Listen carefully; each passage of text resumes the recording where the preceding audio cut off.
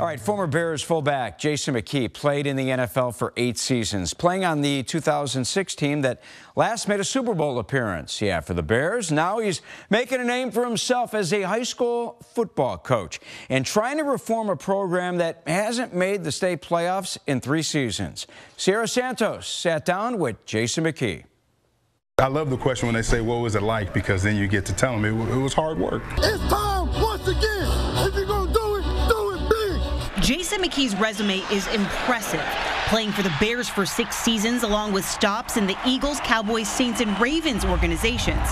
And while the street cred is there, he says the respect from his players isn't automatic.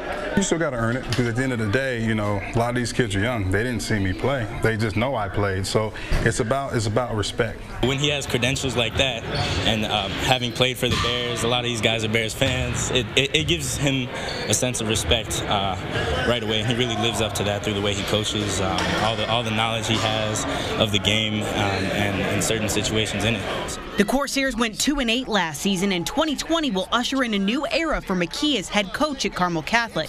But with a new man in charge comes new expectations. Make us run a little bit more, make it a little tougher, make it so we can be at the top of our games when we face some of the best opponents we can face. They already know. I mean, last year, you know, the end of the season, they got a taste of it. But I mean, that's what it takes. You know, it takes hard work, dedication, sacrifice if you want to be successful in anything, not just football.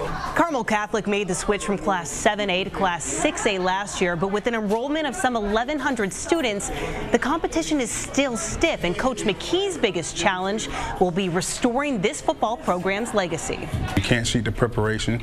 You can't cheat the classroom, because without the classroom, you can't play football. And if you want to play football here at Carmel on this football team, you're going to be a man in the classroom and on the field. The Carmel Catholic football team will be hitting the books and the weight room hard this offseason, and Coach McKie will be there to make sure his guys are ready come fall.